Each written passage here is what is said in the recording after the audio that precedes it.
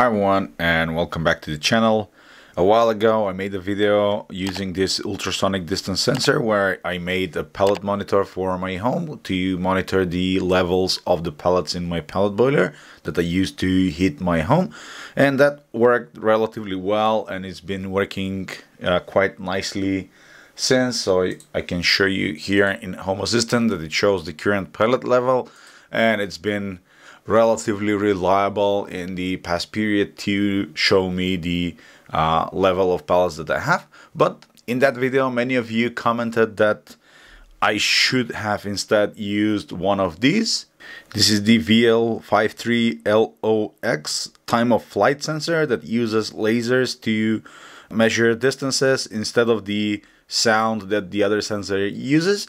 And I've ordered a couple of them, and in this video we will take a look at how we can connect them with Arduino and how we can also connect them to ESPHome, so we can also measure the pellet levels as with the ultrasonic monitor. And before we dive into the details of how this works, I want to take a quick moment to thank today's sponsor, a tool that has truly revolutionized the way we design electronics, Altium Designer and Altium 365. Altium 365 is not just any platform. It's where the world designs electronics, integrating all aspects of electronic development to help teams deliver better products faster than ever. Imagine connecting directly to your design platform from your favorite tools without any hassle, sharing real-time project updates, and even collaborating seamlessly with your mechanical team. Plus, with features like transparent design reviews, efficient library and data management, and even supply chain management, you can ensure that everyone from design to procurement is on the same page. So, if you are looking to change your electronic design process and deliver quality products faster, check out Altium Designer and Altium 365. The way that this sensor works is it uses infrared laser light to shine a beam and then measure out the reflection and figure out what's the time that it took the light to travel to and back, and that with some processing indicates the distance that it traveled. You can see this on the camera that we have a blinking light, and that's from the measuring, and it only works on a certain angle because it's really focused. So you can see if I move it slightly out of the way, we no longer see the light. And on the opposite side we have a tiny receiver. I don't know if I can show this better without using a microscope.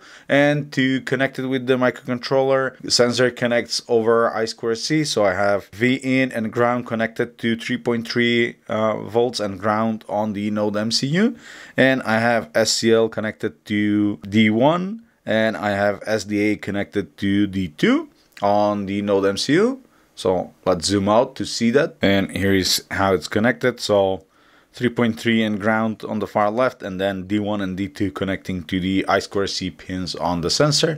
The sensor is really tiny, so if I compare it to the NodeMCU, you see that it's really small, measuring about a centimeter by a centimeter and a half on the development board, while the sensor itself it's like really small. On the back side there are some components that are required to control the chip, and we also have two more pins that we are not using at the moment, so I have nothing connected on them, and that's GPIO 1, so we can have an output coming in from that sensor to trigger something, and then we have the X shot, so we can use that if we have multiple sensors like this. Because they're all running on address 29 in I2C, we can choose to enable a certain sensor and just get the measurement from that sensor. The maximum range that the sensor can detect is about a meter, so I have it here pointed out to the wall that it's about 1.5 to 2 meters.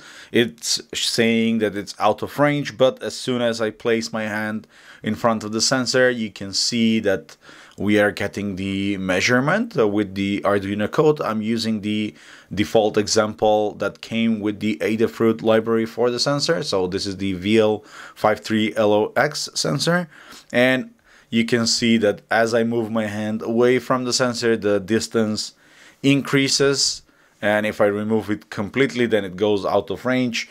I think that the maximum I can go to is about 1 meter and 20 centimeters, and it really depends if I'm hitting the angle or not, but I think that's where the maximum is. It works reliably well in distances that are closer. So like in the case that we used for the Pellet monitor, I think that the furthest that we need to measure is about 80 centimeters, which should be perfect for this. And on the low range, similar to the ultrasonic sensor, it gets tricky on the really close distances. So anything below 3 centimeters is just measured as 3 centimeters. So you can see I have it as touching and it says about 3 centimeters. So, but once we go further, it gets correct and it measures the right distances. Now, this is definitely very useful and we can already build a lot of projects with it, but in order to replicate the Pellet level monitor that we did with the ultrasonic sensor, we need to connect this thing to ESPHome. So let's do that next.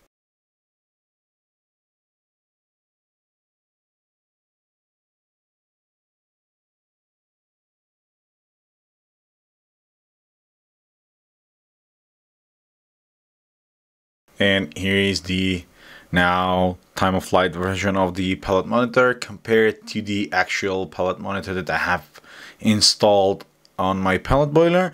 You can see as I move my hand outwards, it reduces the level until it reaches certain threshold, and then when it goes out of range, it will drop down to 0.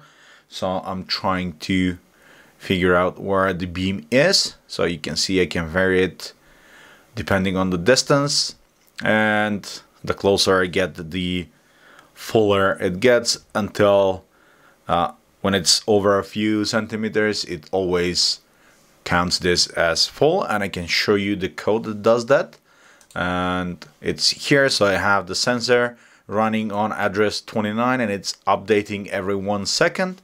And that value from that distance sensor is then used in this template sensor that translates it to the level, where same as with the Pellet version, I'm using the equivalent of the map function from Arduino, where anywhere between 10 centimeters and 80 centimeters, I map it to a percentage. I'm gonna have all of the code and everything I've used linked down below, so if you want to check it out. In the meantime, I'm gonna continue working on making a standalone version of this sensor. So if you are interested in that, then be sure to subscribe below, like the video if you liked it, and I'm gonna see you all in the next one. Cheers!